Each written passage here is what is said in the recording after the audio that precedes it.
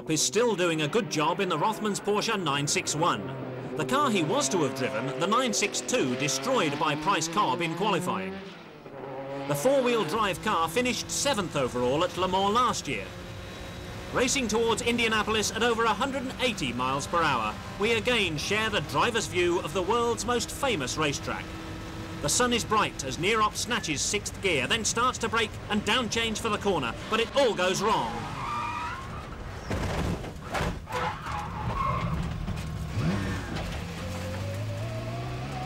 Something seized in the transmission, and Nierop sets off slowly back towards the pits, the steering somewhat out.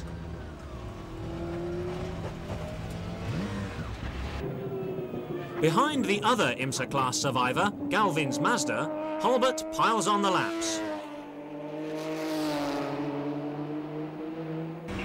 Nierop isn't getting far, and we see why.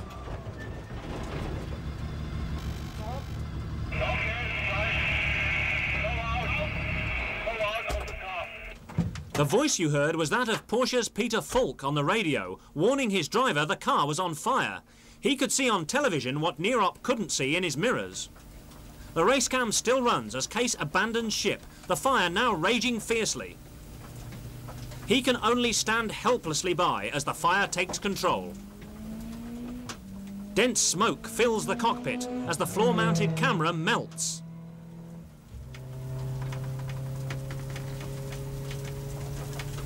Marshals tackle the blaze, but the car is finished for good.